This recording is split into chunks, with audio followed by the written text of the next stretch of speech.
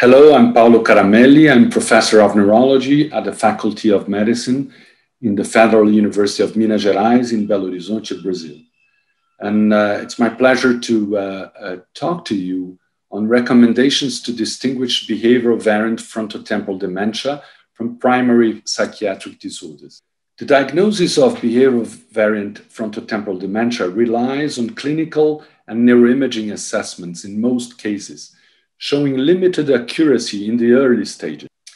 The Neuropsychiatric International Consortium for Frontotemporal Dementia reviewed the existing literature on the diagnosis of FTD behavioral variant and its differentiation with primary psychiatric disorders in order to create a list of clinical recommendations for the assessment of these patients in the clinic. These recommendations are divided into the different topics related to the clinical assessment and to ancillary tests. The first one are the clinical scales.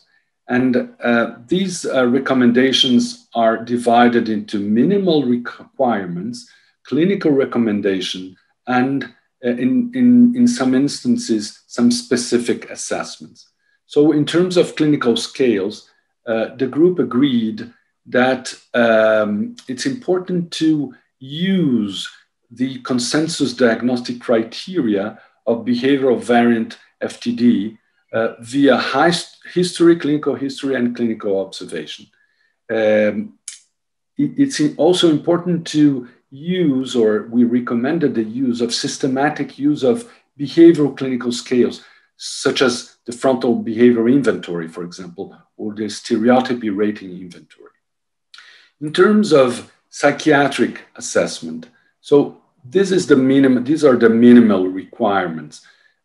What is important, though, is that these patients should ideally be evaluated by a multidisciplinary team with expertise and experience in the diagnosis of neurocognitive disorders as well as psychiatric disorders. In terms of a neurological examination, it's very important to perform a formal physical neurological examination in all these patients.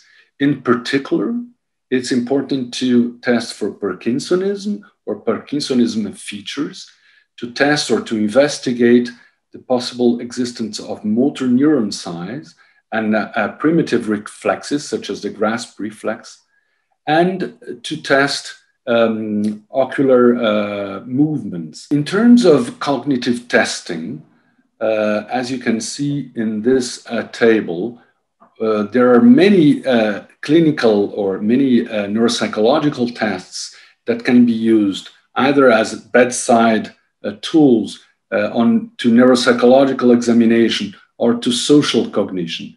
And I just want to highlight that there are some bedside cognitive tests, such as the Montreal Cognitive Assessment, the MoCA, the Addenbrooke's Cognitive Examination, the ACE, that can be used by the clinician to assess global cognition and to explore some specific cognitive domains. In terms of structural and nuclear neuroimaging, brain MRI is the ideal structural neuroimaging method to be used, and brain CT only if MRI is not available or is contraindicated. FDG PET is a very useful tool in situations where there is ambiguous diagnostic or in situations where MRI or CT do not show clear frontotemporal atrophy. In terms of cerebrospinal fluid and blood biomarkers, of course, these can be used especially to rule out Alzheimer's disease, as there are no specific biomarkers available so far for the diagnosis of behavioral variant FTD.